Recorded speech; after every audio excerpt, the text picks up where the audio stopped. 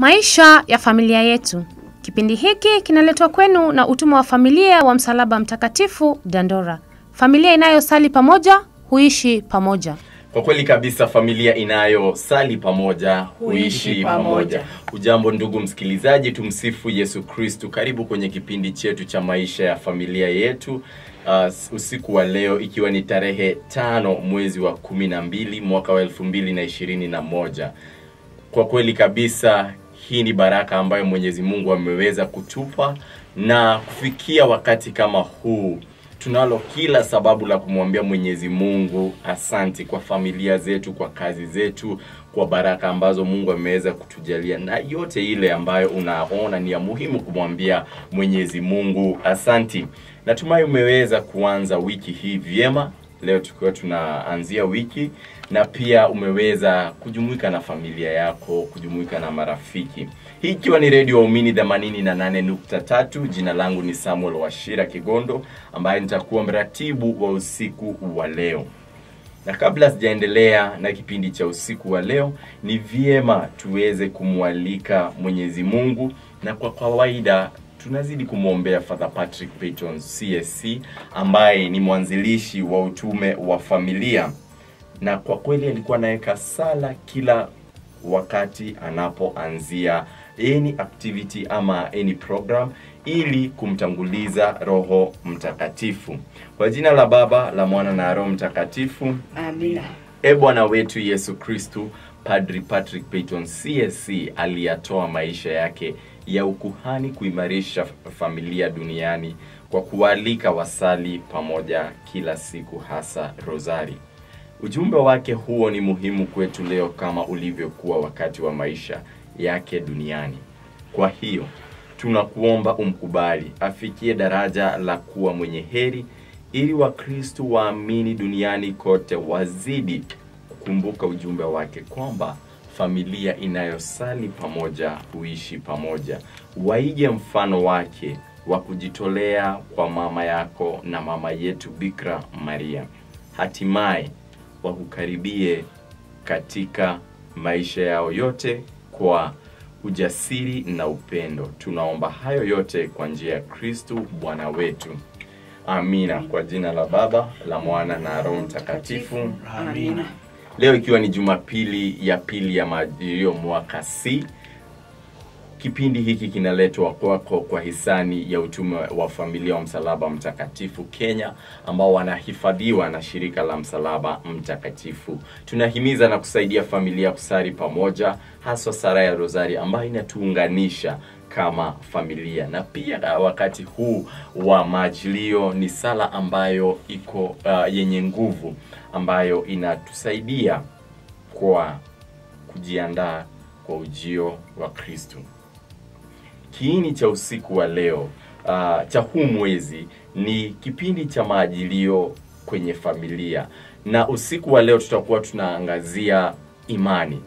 Manake leo tumeweza kuwasha candle ya pili wakati huu wa Majilio. Kumbuka kuna candles ambazo tuliweza kuambiwa last time na Fratelli ambao waliweza kuja hapa kwenye studio.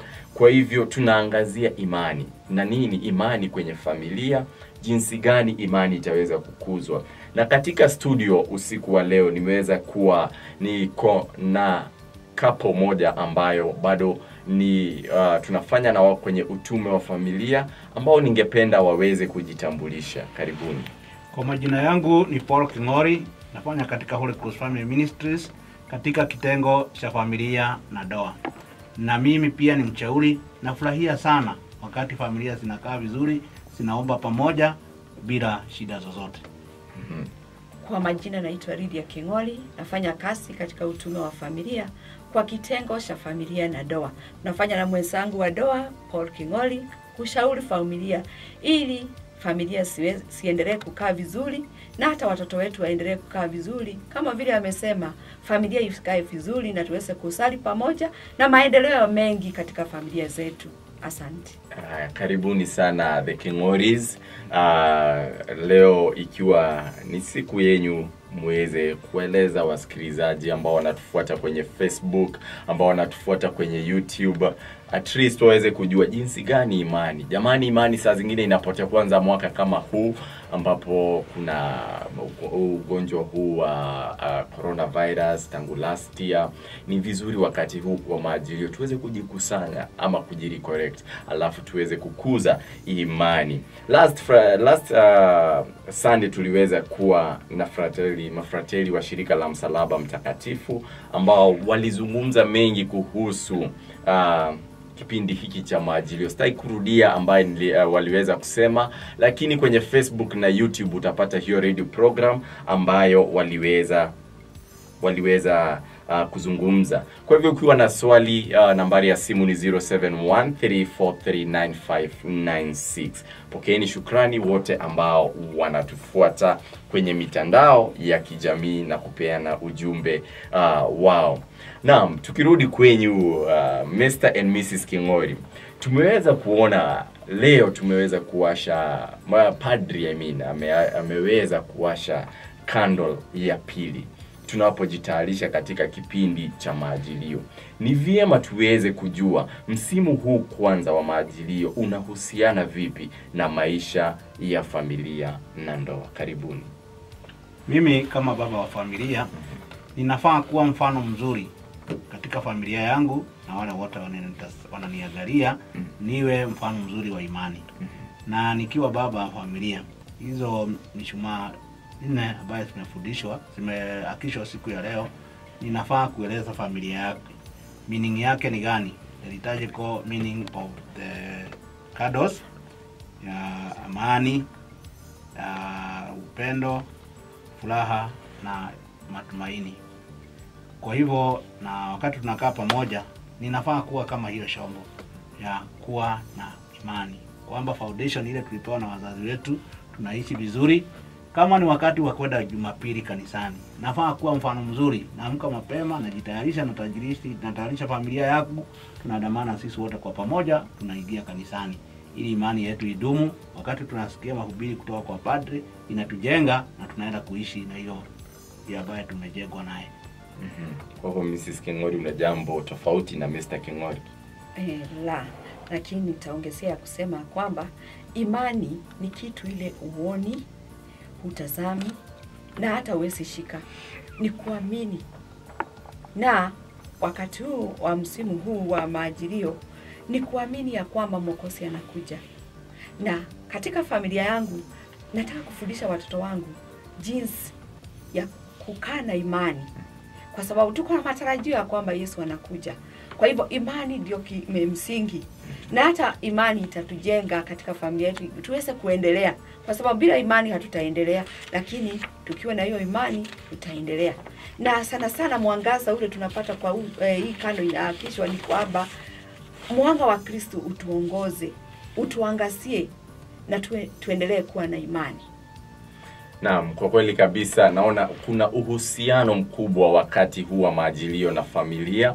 Tukiwa tunajua wakati wa Majilio ni kuweza kujitayarisha ili tuweze kumwalika Bwana wetu Yesu Kristo kwenye nyoyo zetu. Kwa hivyo kwenye familia ni jambo la muhimu. Kuna baadhi ya mambo ambayo tutaweza kuelezewa tunafaa kufanya ili tuweze kupatia an ample space for Jesus Christ to reign in our hearts, because many of the times we are preparing ourselves, tunajitayarisha na nguo vizuri, but deep within us, in our spirits and in our hearts, in our heart, are we preparing and sanctifying our heart for Jesus Christ?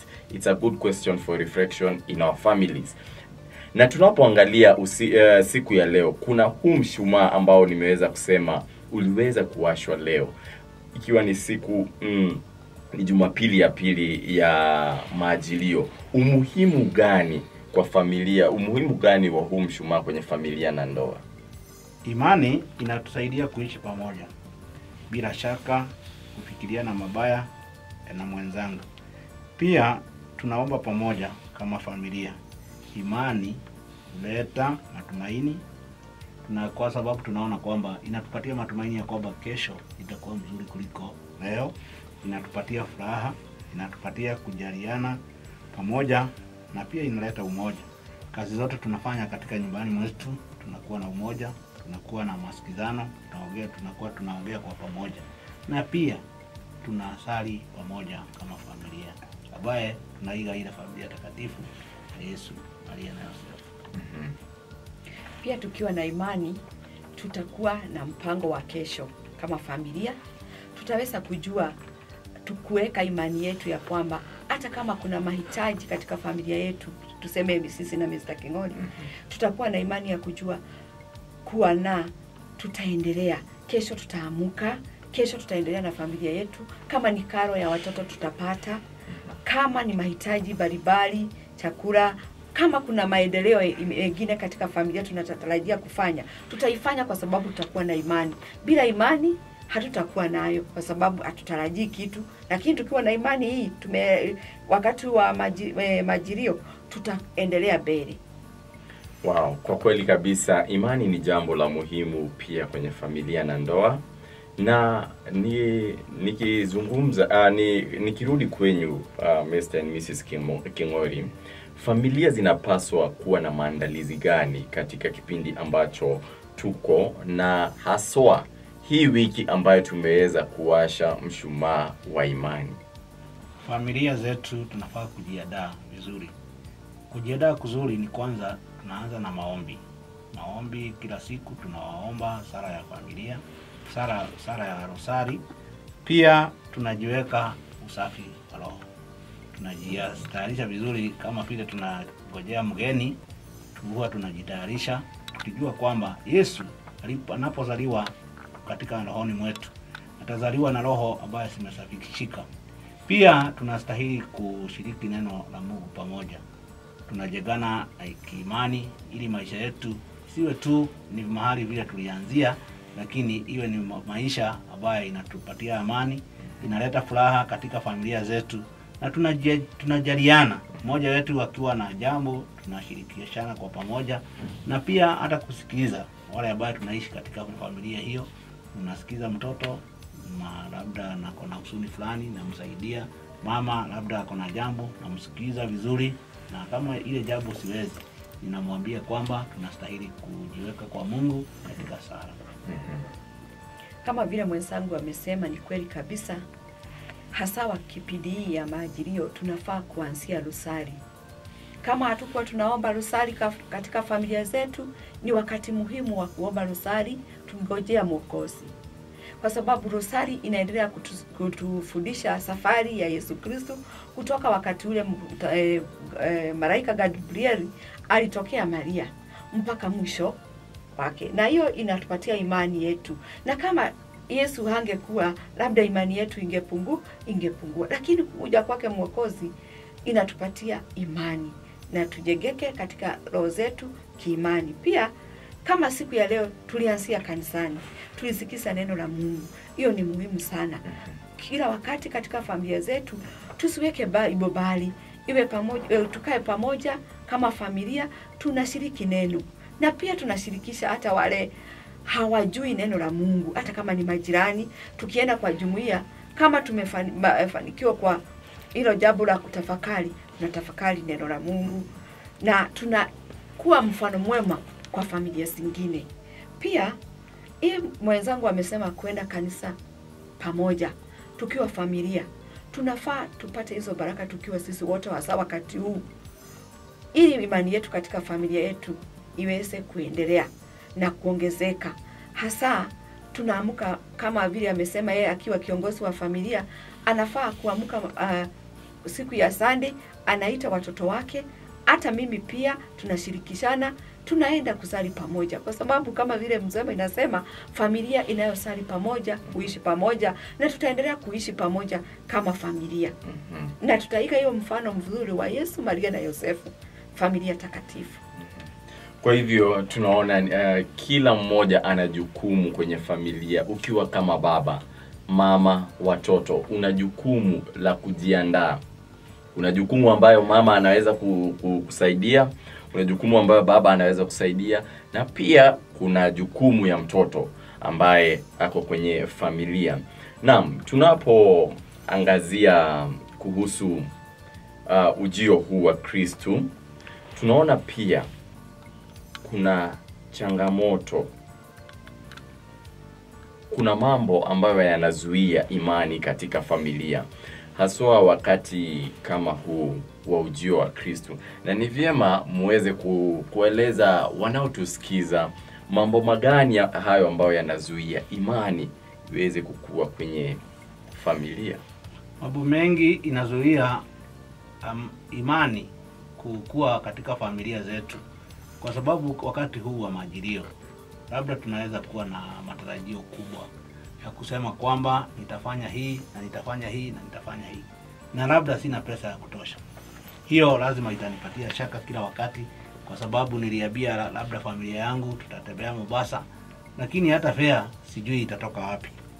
Pia furugu, kila wakati tunaleta shida katika familia. Baba anakuja, labda anakuta wazazi familia yake ilikuwa kwa maombi, analeta furugu. Sasa amani ile walikuwa wanatafuta hawana.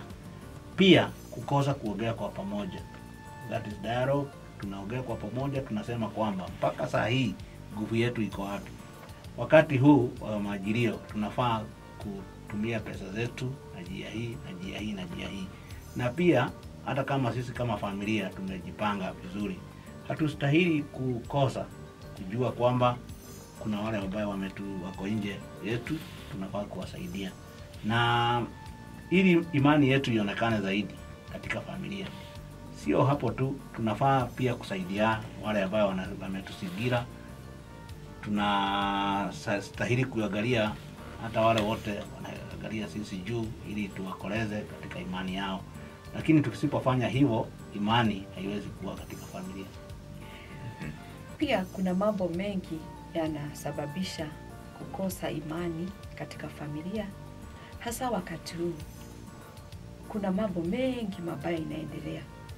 Tukisikiza kwa runinga tunasikia kwamba bwana ameua watoto, bwana ameua bibi, bwana ameshika gono mtoto mdogo. Mambo kama haya inazuia imani yetu iendelee.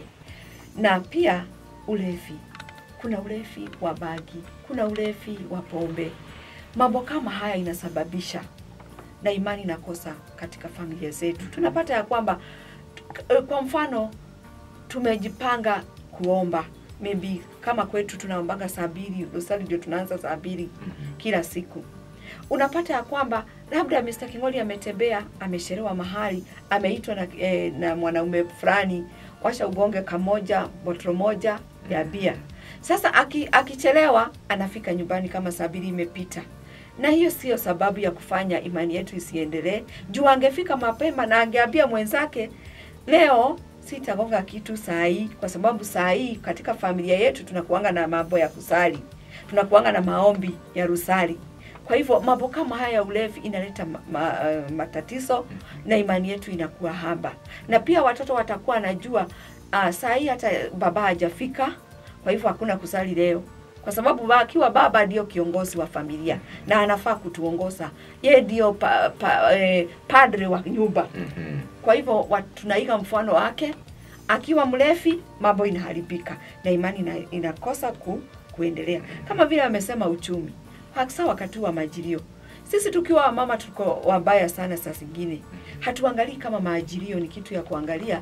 Tunajitayarishaje kwa ujio wake Bwana. Tunaangalia mavazi. Wakati huu wa Christmas inakuja, nitakuwa na mavazi gani ile iko? Nitashuka nywele namna gani? Imani yetu inakosa kuelekeza imani yetu kwa Mwenyezi Mungu ule anakuja kusaliwa.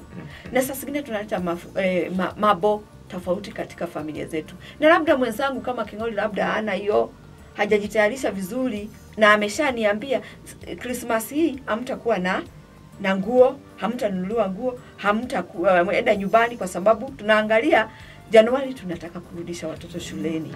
Na mambo kama haya inafanya kusiwe na imani na pia amani. Kwa sababu amani ikikosa hata imani hakuna kabisa. Kwa hivyo mambo kama haya ndio inakuwa kizuizi au vizuizi mingi za kukosa imani katika maisha yetu ya ndoa, katika maisha yetu ya familia. Na pia kuna ule kujipenda.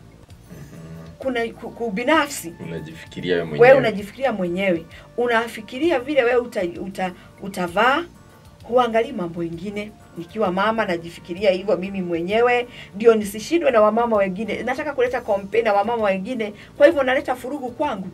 Hakuna amani kwa watoto, hakuna amani kwa mwenzangu wa ndoa. Pia kuna separation. Tukiangalia wakati ulikuwa wa corona, familia mingi zimetengana kwa sababu there is divorce. There are divorces, there are separations. Kwa sababu gani? Ya kukosa imani. Kwa sababu kama Mr. King'ori alipungukiwa au mimi nilipungukiwa mahali nilikuwa nafanya kazi, siwezi kuwa nimekosa imani ya kuendelea, kwa sababu nimekosa fedha, na hiyo inafanya nitoke kwake niende nikatafute nje kwa mwingine ili nipate ile kitu naona sipati kwake. Kwa hivyo hiyo inaonyeshana, inaleta separation, na pia imani yetu inakuwa kidogo, na pia watoto wetu wanaumia, na familia yote inaumia, na ni kwa sababu nilikosa imani. Na wakati huu wa maajirio ningeomba, kama kuna wale waliseparate kwa sababu kama mambo kama haya, ni wakati huu wa maajirio kujirudia, nilikosea wapi, naenda kuomba msamaha kwa mwenzangu ili turudiane, ili Yesu akija atupate tukiwa familia yetu iko pamoja, ili tuendelee kuiga ile familia takatifu na tuendelee na safari yetu ya familia yetu. Yes. Okay, thank you so much Mrs. King'ori na Mr. King'ori for that input. Na kwa kweli kabisa, separation is one of the things ambapo nikatumia methali ambayo inasema fahari wawili wakipigana basi nyasi inaumia.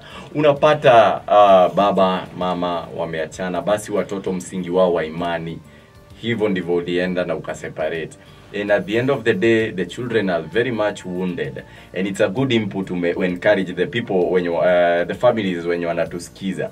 Kama waliweza kuachana, waweze kujitafakari wakati huu wa maajirio, ili waweze kurudisha mahusiano yao pamoja, ili kuweza kufanya, kuendeleza wito ambao wako nao kwenye familia. Kwa hivyo that was a very good encouragement. Pia Sam, ningetaka kuongea juu ya separation.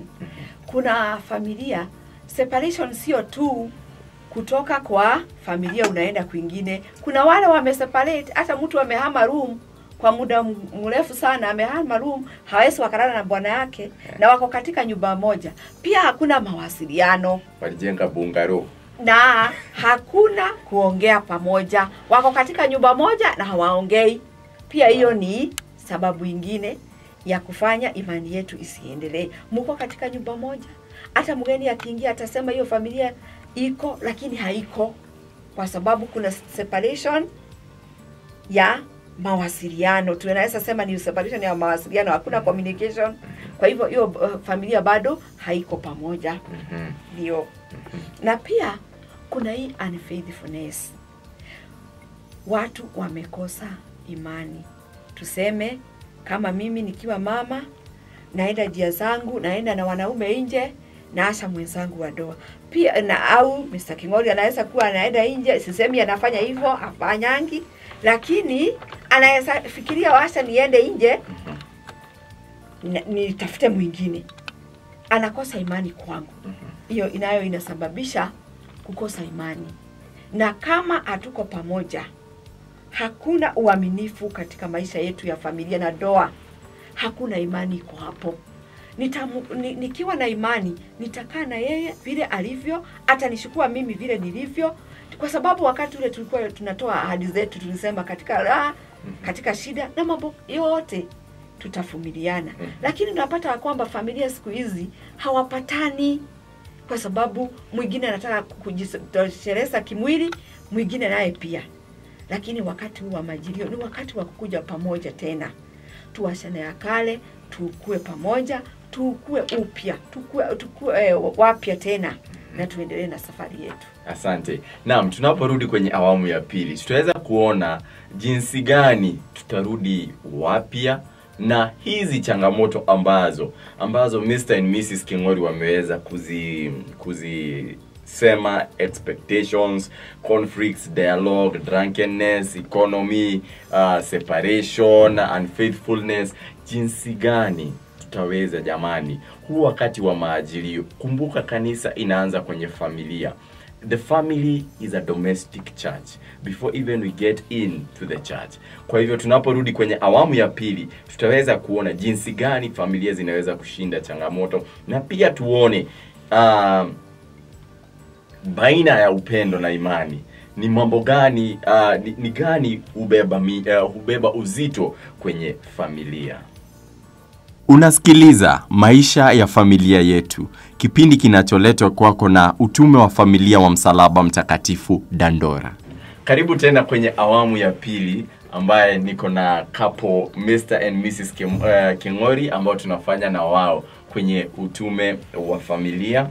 Na ni vizuri wameweza kutushirikisha upande awamu ya kwanza kuhusu changamoto ama vizuizi za imani katika familia, na pia wakaweza kutuonyesha uhusiano wa maajilio haswa kwenye familia na ndoa, na hii wiki kama wanafamilia ni jukumu gani mtu ako nayo kwenye familia.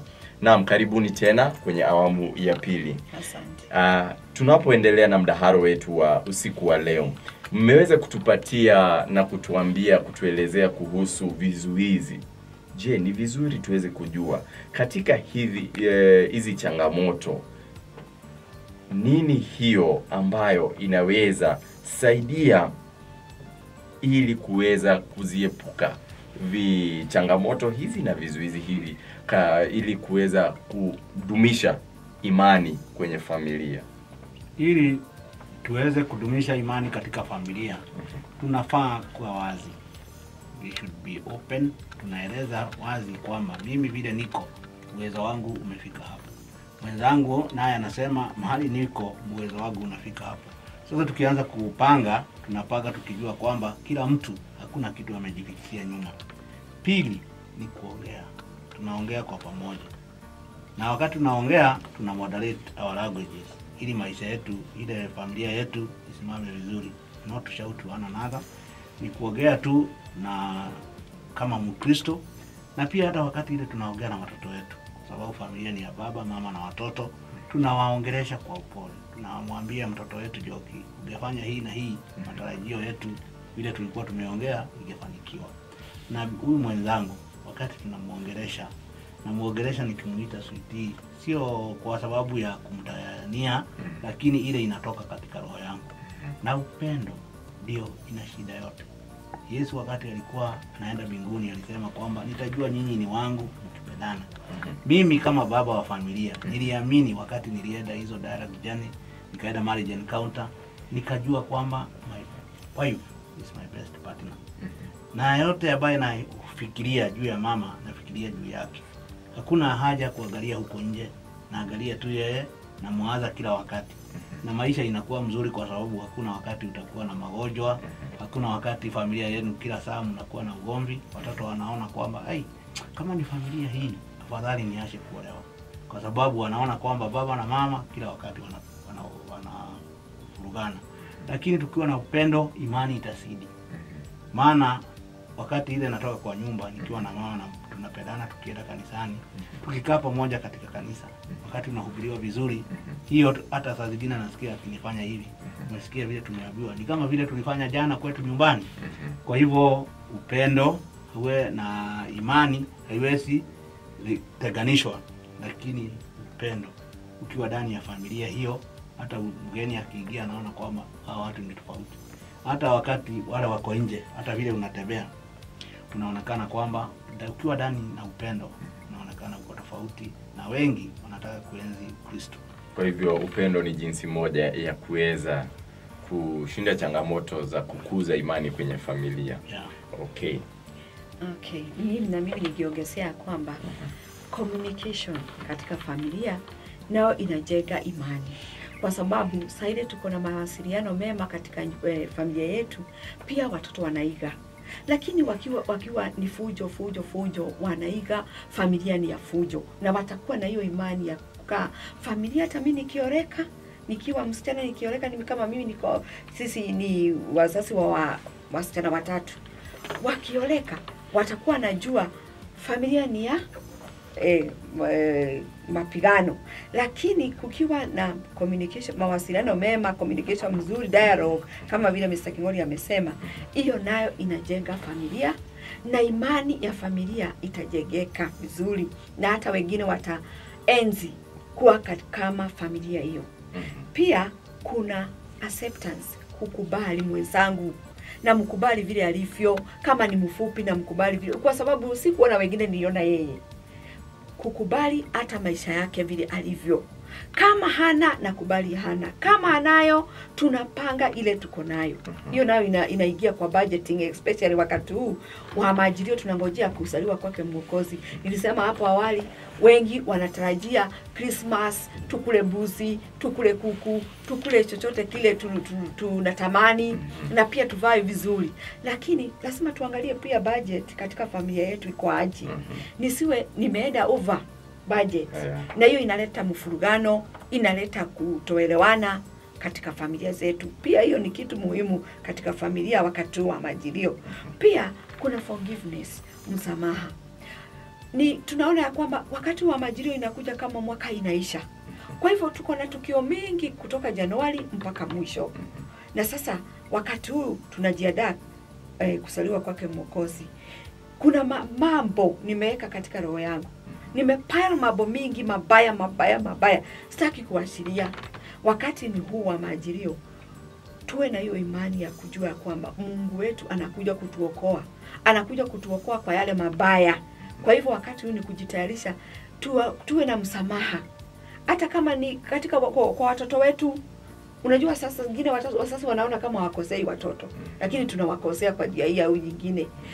Ni vizuri wakati huu kuonyesha watoto kuna kusema sorry. Hata mtoto kama umemfanyia vibaya unamwambia sorry. Anasema na mama amebadilika, kwani imekuaje siku hizi anasema sorry? Kwa sababu tunangojea Mwokozi wakati wa majilio, ili imani yetu ikaweze kuendelea. Hata watoto wetu watakuwa na hiyo imani ya kusema mtu akifanywa makosa anasemanga sorry. Kama ni mwenzangu wa ndoa, asione vibaya kuniambia sorry au kuniomba msamaha, kwa sababu hata yeye ataashiria roho yake Mungu apate mahali pa kuzaliwa. Kwa hivyo wakati huu ni wakati mzuri tuwe na hiyo forgiveness katika maisha yetu. Na tunajua forgiveness inafungua kila kitu. Inafungua imani, inafungua upendo, mambo mengi. Pia tuwe na subira. Subira ni your patience. Kama mtu amekukosea wakati huu, wakati wa kukaa unangoja. Usiwe speedy ya kufanya kitu. Unajua sasa wakati huu pia wa majilio ni wakati ule hapa wa bereni tumesema changamoto, kuna mpaka vita. Lakini wakati tunaomba au tunaombwa tuwe na utulivu, tuwe wavumilivu, na ili tugoje Mwokozi, ili imani yetu ikaweze kujengeka na tuendelee mbele. Naam, asante sana Mr. and Mrs. King'ori kwa mazungumzo hayo kuhusiana na hiyo swali. Kwa hivyo ningependa pia tuweze kulingana na experience yenu kwenye ndoa, upendo na imani.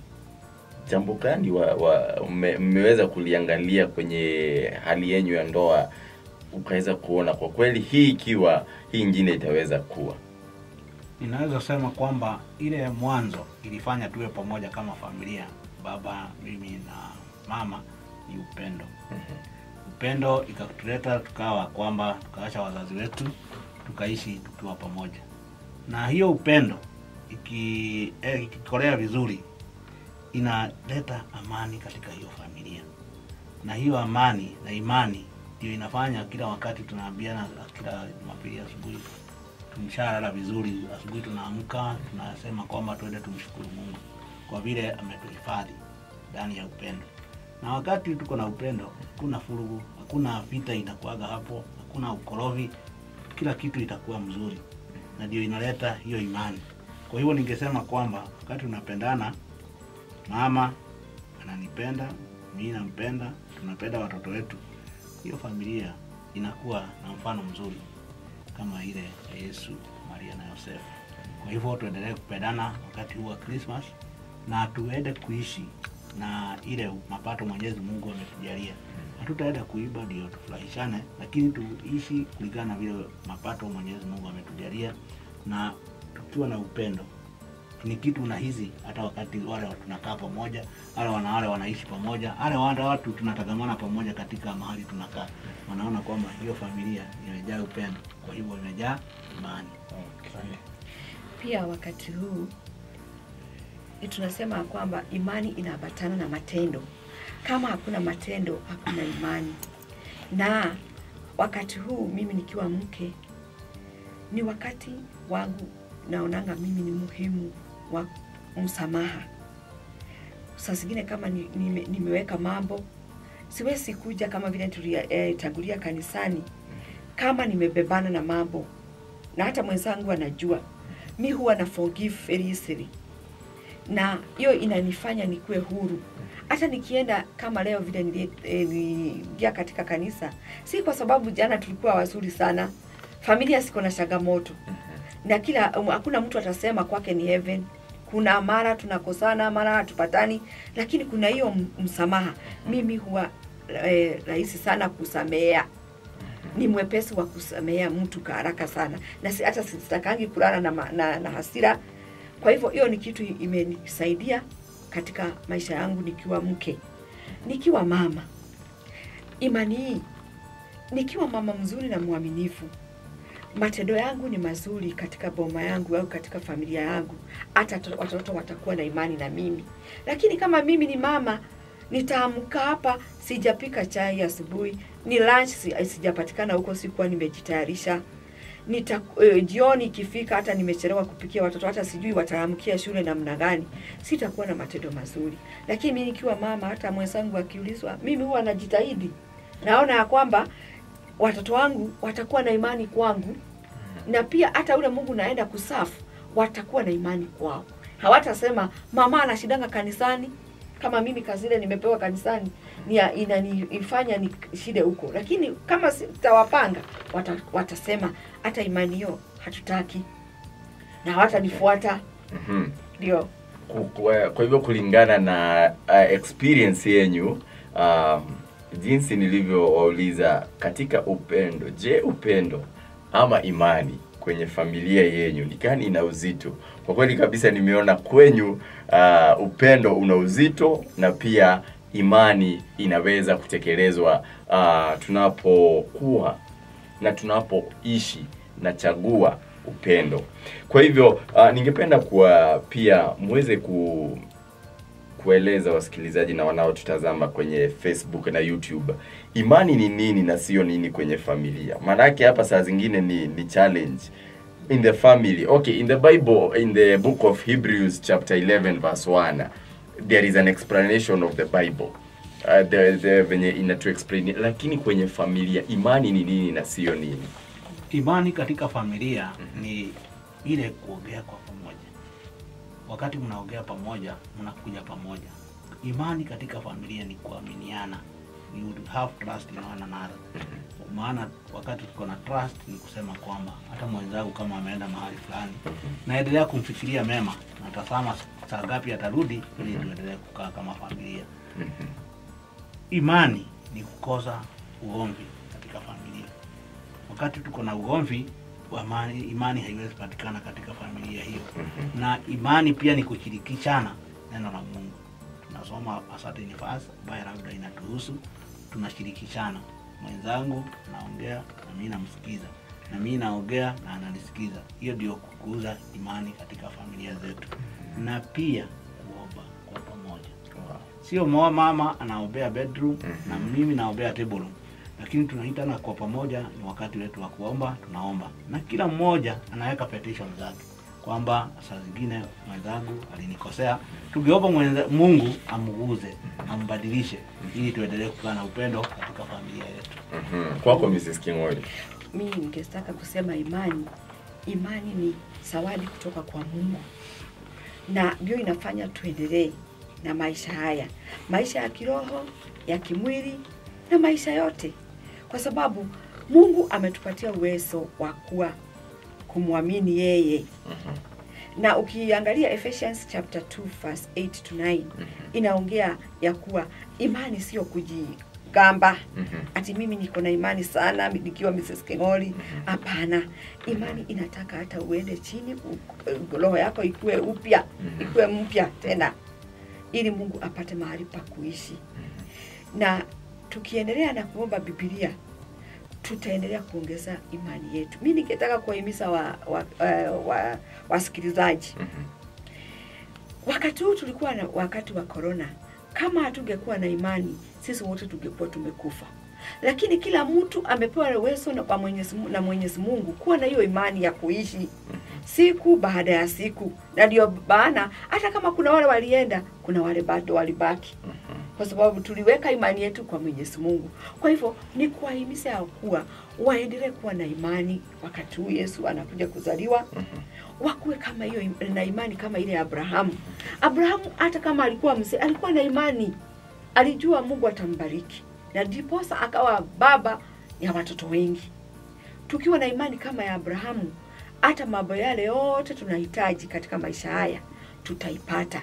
Kwa hivyo ningetaka kuelezea wasikilizaji wasikufe roho, waeke matumaini yetu kwa Mwenyezi Mungu, wasali kila wakati, waombe rusali. Sisi ni Wakatoliki.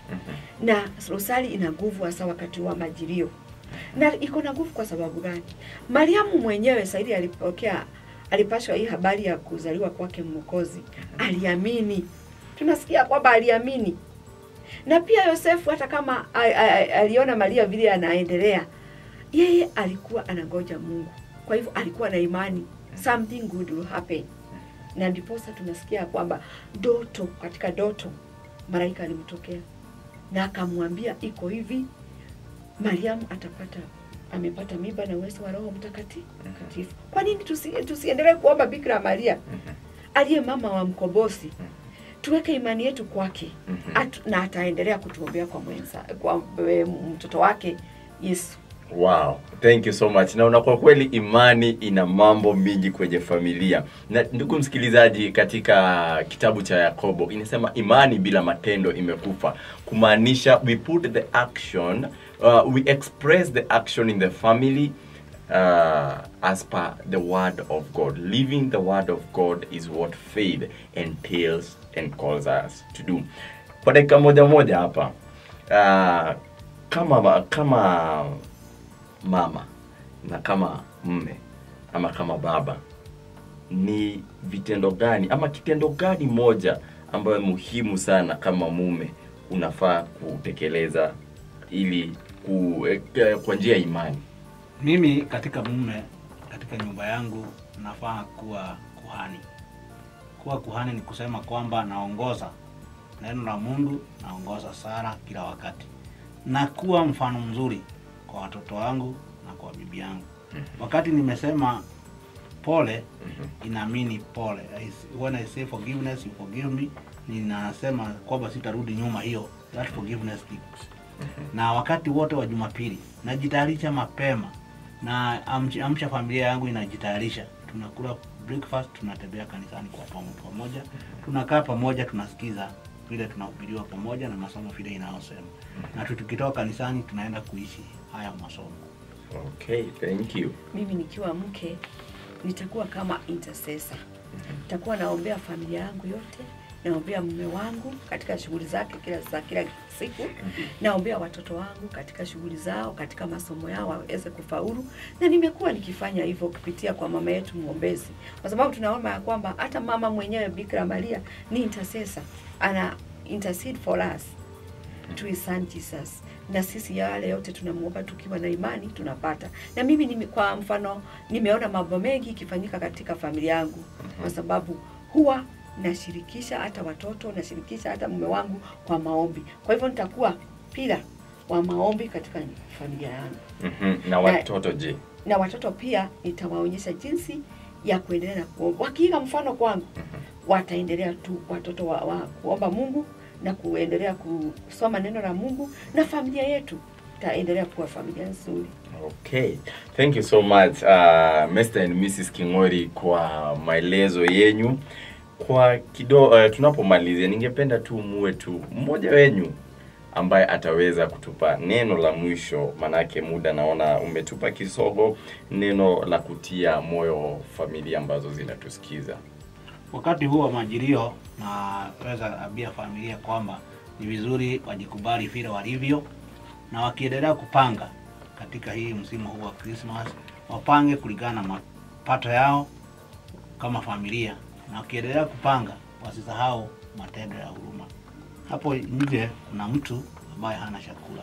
Hapo nje kuna mtu ambaye hana mavazi. Na pia hata kama tunasherehekea, tusisherehekee kusidisha. Maana tunaona kwamba kuna familia walienda wakasherehekea na gari ikagongana, wote hawako pamoja.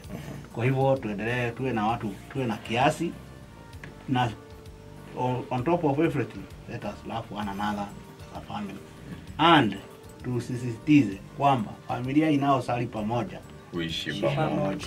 Wow, thank you so much. Huyo ameongea kama kiongozi wa familia ama kichwa cha familia. Kwa hivyo asanteni sana Mr. and Mrs. King'ori. Naona muda kwa kweli kabisa umeweza. Naona mkona umetutayarishia mengi, na tutaungana na Mr. and Mrs. King'ori tena Jumapili ya 3 ya Majilio tukizungumza kuhusu amani. Hiyo siku tutakuwa padri ameasha candle ya amani. Kwa hivyo huo wakati ndio tutaweza kuzungumza. Asanteni, na najua tutaendelea na mengi Jumapili hiyo ya tarehe 19. Kwa hivyo ndugu msikilizaji, napenda kukukumbusha kwamba huu mwezi ni mwezi wa kusherekea siku ya Peyton Day. Peyton Day ni siku ambaye Father Patrick Peyton aliweza kuitwa mheshimiwa na kuteuliwa na Papa Francis. Hii siku itakuwa date 18th December 2021, na najua kwa kweli kabisa tunazidi kujiandaa, na tutakuwa na wakati pia ambao unaitwa Holy Cross Family Ministries Triduum Experience, ambayo tutakuwa tunafanya sala ambayo ni ya matayarisho hayo. Kwa hivyo ungana nasi kwenye social media.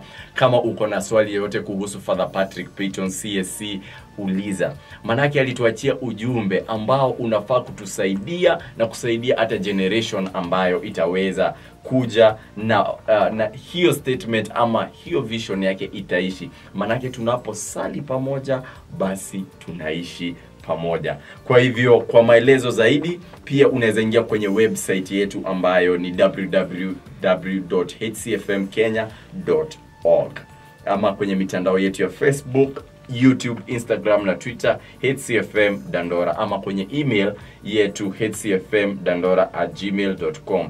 Ukikosa hayo yote, tutembelee kwenye ofisi yetu ambayo iko opposite Ushirika Secondary School. Hiyo ni upande wa Dandora, Nairobi. Kwa hivyo kama uko na changamoto yoyote kuhusu familia, jamani usife nayo. Tuko hapa kama utume wa familia kuweza kusaidia familia. Washauri ndio hawa, na kuna wengine ambao kuna mwingine ambao utampata kila Jumatano kwenye ofisi yetu. Jambo la muhimu ningependa kusema ninapomalizia kipindi hiki. In the Gospel of Luke chapter 17 verse 5, the apostles say to Jesus Christ, Lord, increase our faith. If we are in worries, if you are hopeless, let us ask Jesus Christ to increase our faith throughout this week. Thank you so much. May God bless you. Jina langu limekuwa ni Samuel Washira. Tupatane Jumapili ijayo saa na wakati kama huu, ambayo tutakuwa na waratibu wa idara za utume wa familia Kenya. Asante. Umekuwa ukisikiliza ujumbe wa maisha ya familia yetu ukiletwa kwako na Holy Cross Family Ministries Dandora. Holy Cross Family Ministries wanaohimiza Wakristo kusali na kuishi pamoja katika familia kwa nguzo 3, yani imani, sala na ndoa takatifu. Kwa maelezo zaidi, wasiliana nasi kwa nambari 0713439596. Familia inayosali pamoja huishi pamoja.